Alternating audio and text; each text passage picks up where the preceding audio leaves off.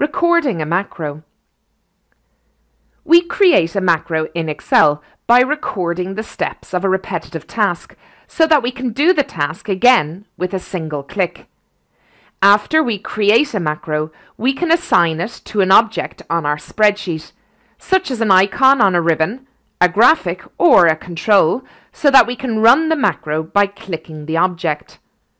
If we no longer use or need a macro, we can delete it. So let's look at recording a simple macro. To begin, we need to go up into the View tab. From the View tab, at the very end of this ribbon, you will see the word Macros, and you can either view the macros that you have already or you can record one. So we're going to choose the option Record Macro. The first thing we need to do is to give the macro a name. I have a habit of putting MAC in front of all of my macro names. Although you don't need to do this, it's a good idea to get into the habit of doing, so that if you do at a later point move into Visual Basic, you will be into this kind of mode of naming already. So I'm going to call this MAC, and then the name of the macro I'm going to put in as headings, because this is a macro that's going to put headings at the top of a sheet for me. For the moment, we're going to store the macro in this workbook.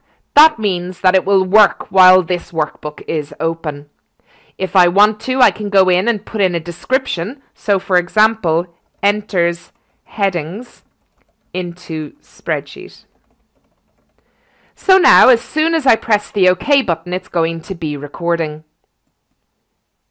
So I'm going to record myself typing in the word months, pressing return, typing in the word Jan, and dragging it as far as December. I'm then going to go into the Home tab to center and make bold my headings, and then I'm going to highlight the heading Months, drag across as far as L1 and merge and center, and then click to finalize in A3.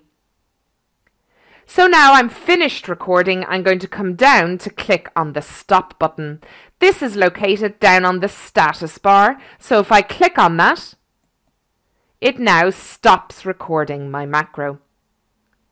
So to begin the record, we went into the View tab, click on the drop down to record the macro, complete the steps, and then down on the bottom of your screen, we click on the square that will be there when you're recording to stop the recording. So that is how you record a simple macro.